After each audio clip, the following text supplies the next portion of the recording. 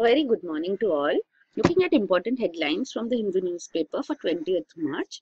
On the front page you have COVID-19. PM calls for social distancing, people's curfew.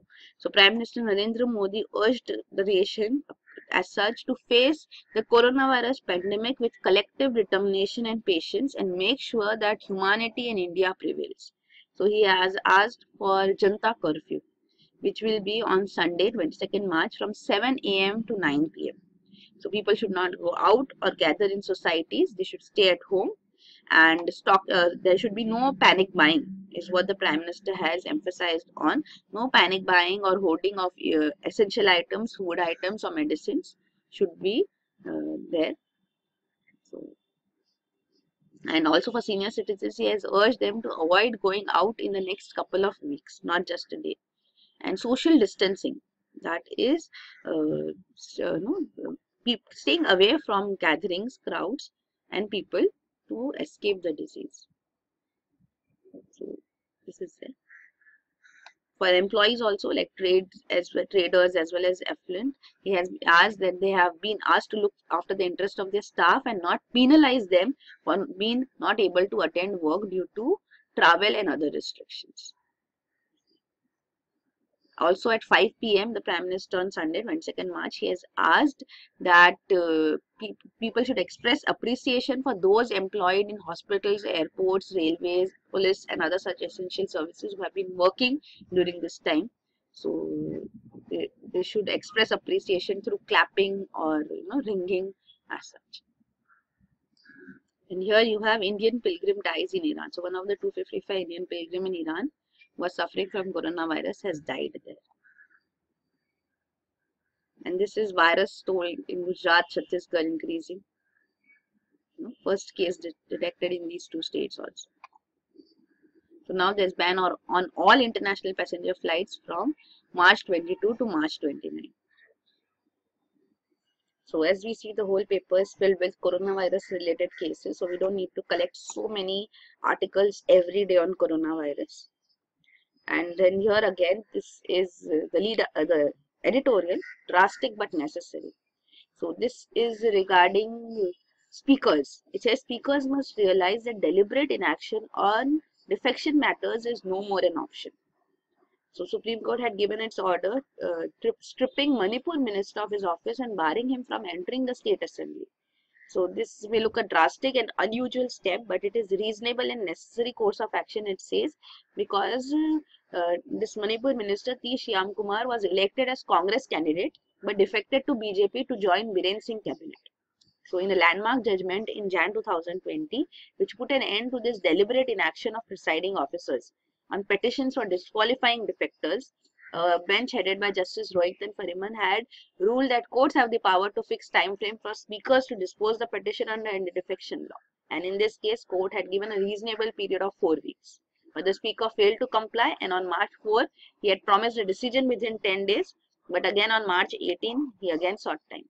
So in this background, court invoked its extraordinary powers under Article 142 of the Constitution to take the sort of measure that would kick in if a defector concerned had been disqualified. So that is, the court did the job of the speaker. So this is there. So this is called floor crossing, means crossing over into another political party. So the defectors will have to face the consequences now, if not through the speaker, then through the Supreme Court. And this is waiting for Rajni. So this is regarding Rajnikant. So it says Rajnikant's aspirations are far above the efforts he is willing to put in as a leader. So Rajnikant wants to enter into politics, and there is a political vacuum in Tamil Nadu. But 2 years after declaring himself worthy of filling that vacuum too, Rajnikant appears confusing and doubting. So that this editorial is regarding that. You can skip it. The lead article is giving Human Rights Commission more teeth. So this is regarding Madras High Court, which is going to decide on whether the recommendations made by Human Rights Commission are binding upon states or not. So the High Court is hearing this case. So that is covered here. And this is regarding coronavirus.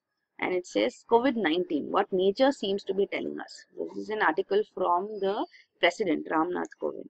So it says it is reminding us that we need to acknowledge with humility a quintessential equality and interdependence. So it talks about quarantining oneself, the whole world, how is it one family and affected simultaneously.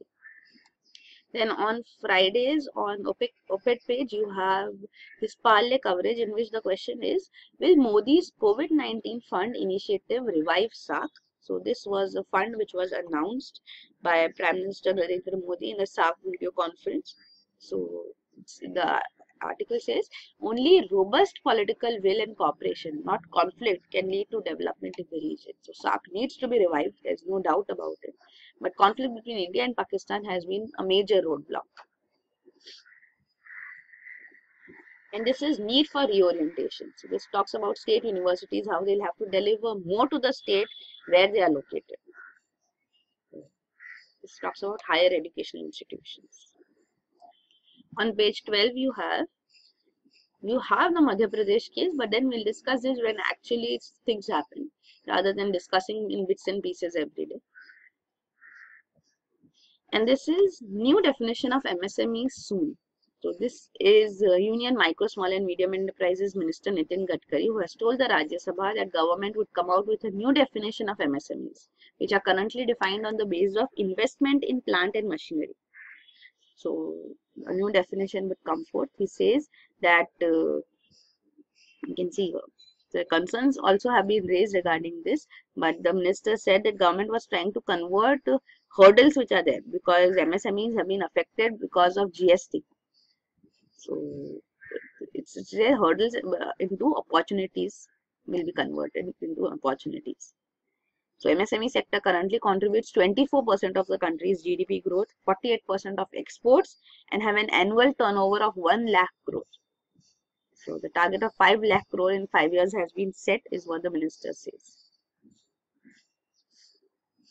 So again, this is an article which doesn't have the information about what new definition would be there for MSMEs. So again, we can wait for the actual news when MSMEs are covered and this new definition comes forth.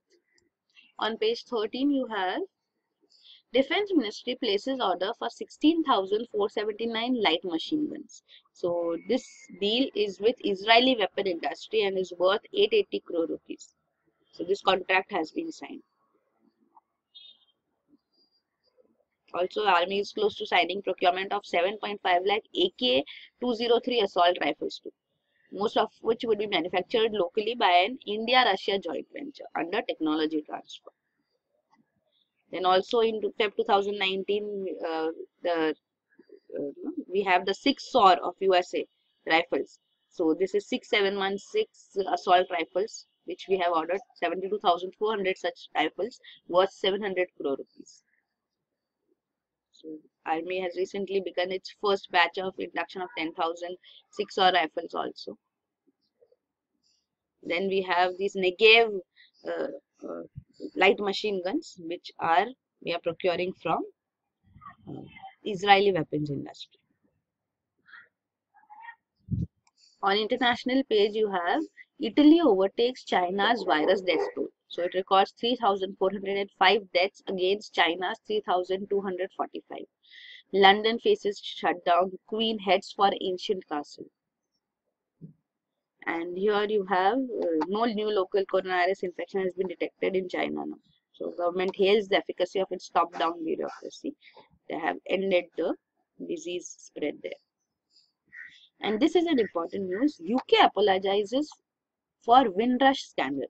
So the British government has apologized for its treatment of Britons of Caribbean origin who were wrongly detained or deported for being illegal immigrants after the publication of a devastating official report. So their status was regularized only in 1971, but few were given any official documentation for that. And hundreds and potentially thousands were caught up in immigration clampdowns, with 164 people who arrived before 1973 either detained or deported since 2002. So this is the Windrush scandal of UK. You should know about this. On business page, again, you have how the economy has been affected because of the impact of the virus, coronavirus, COVID-19. So we need to cover anything. So that is it. These are the important headlines. For detailed coverage of current affairs, you can visit our website aashar.com. Thank you.